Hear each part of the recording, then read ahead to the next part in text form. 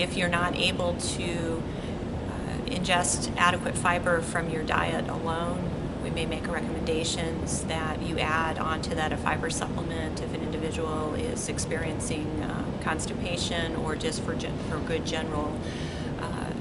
GI health. That may be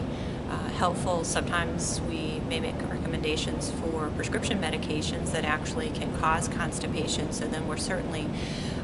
advising and making recommendations to make sure we've got a good bowel regimen to help to alleviate that constipation. So something like fiber may be a part of that, but certainly something like fiber, if you are taking fiber, it's really important that you're getting adequate hydration as well, and that's something that we have to remember to counsel our patients, especially older adults that may tend not to drink as much water as they should. They also have the added complications of problems like urinary incontinence and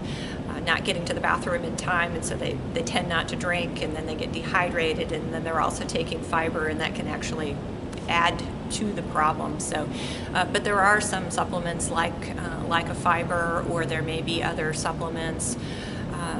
like a multivitamin or other vitamins and minerals that may be beneficial to an individual if they're not getting those nutrients in adequate amounts through their regular diet.